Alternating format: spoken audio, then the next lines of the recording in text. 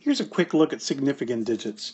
So in here, we've got to remind ourselves that all non-zero digits are significant. So those are easy. It's the zeros that we have to watch for. And you got to watch for the positions. So first off, we're looking for zeros at the front, zeros in the middle, zeros in the ending. And they have different situations. And just remind yourself also that the more significant digits you have in a number, the more precise it is. So if we were trying to talk about accuracy and precision, precision goes along with significant figures. So the position of the zeros is kind of important. So we can see here's a bunch of different zeros in here. So in this number, anything that's non-zero, that's definitely significant. So the 3 and the 5 and the 0. 3 and the 5 and the 2. But what about these other zeros? So some of these zeros are at the front, and you can see the 0.00.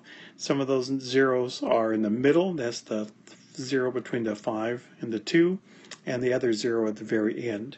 So I've kind of color-coded those. And we can see that these ones up in here in the front.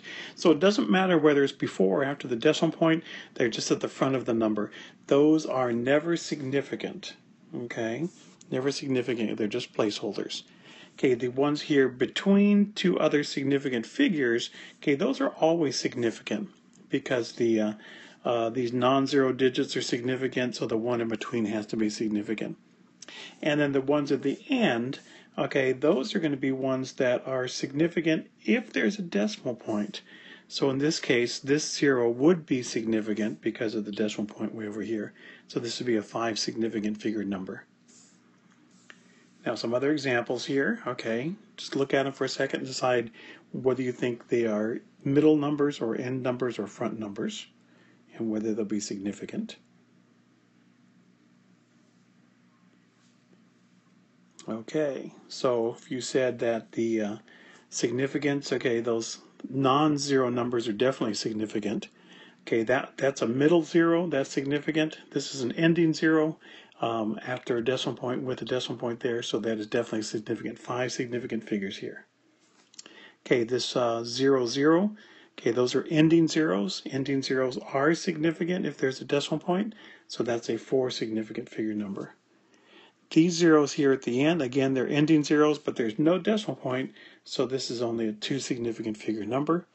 Okay, only the 7 and the 5 are significant. So we can say 5 significant figure number, 4 significant figure number, 2 significant figure number. Okay, so take a minute and think about this. Just go ahead and pause, and then I will start it up and go through the answers. Okay, here we go. Okay, anything that is a non-zero is definitely significant. So those are middle, so they are also significant. That's 6.